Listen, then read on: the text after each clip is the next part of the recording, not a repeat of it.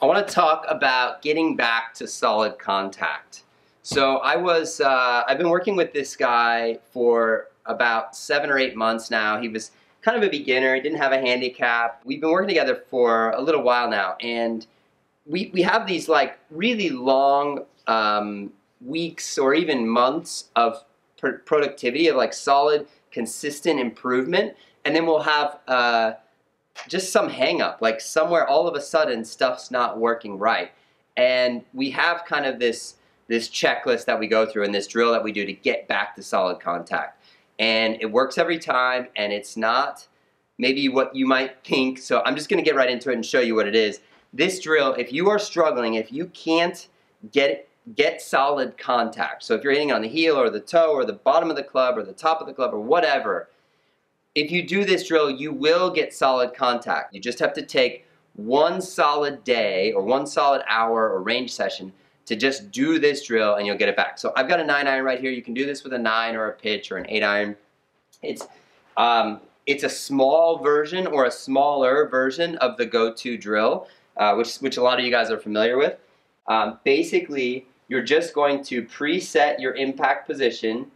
So you're going to take the club, you're going to set it in the impact position or the impact alignments. The handle's forward to promote forward shaft lean and a forward divot.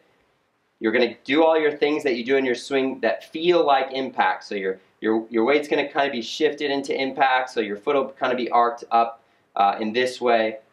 Your pressure will be more on your lead foot. Your hips will be starting to turn. So you're going to go into impact, and then you're going to make a very small backswing and come through in kind of slow motion. So I know that is a ridiculously small swing. And the launch monitor says it went 29 feet. So it didn't even go 10 yards. But I did hit it in the middle. And I can guarantee you, if you're struggling with center contact, you can hit the middle on this small of a swing. So you first do that, and I would say, why not hit 10 of those? Why not take just one session to hit 10 of those really small, get into impact, go back small, go through. This one is 29 feet again. It's not a big shot. If you're hitting it past 10 yards, you're not doing this drill right. Let's do 10 of those really small, slow motion. It's almost like a chip shot, you know, but a very slow motion chip shot.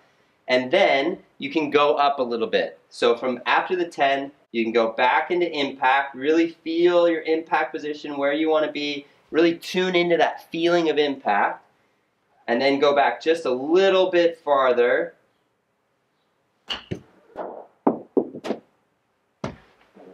And go through. And so now this one went 23 yards.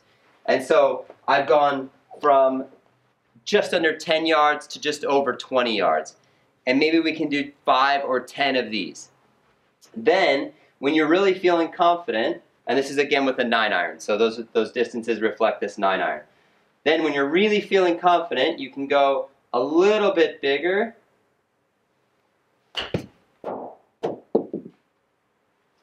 I mean, the greatest thing about this drill is that I can control not only solid contact, but my club face.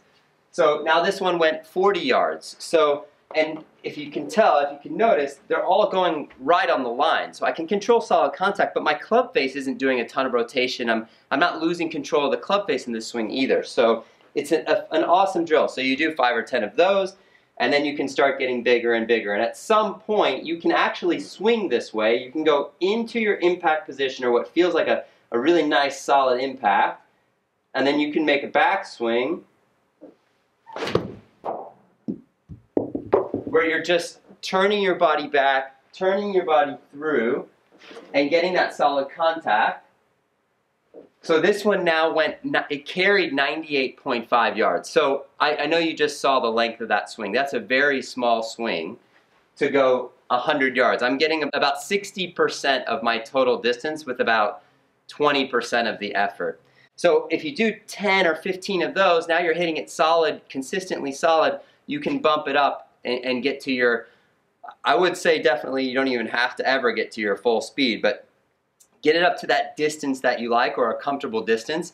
And then if you start mishitting, just start the drill over at the very beginning and get it solid. This is getting back to solid contact. Your primary concern is hitting this ball solid.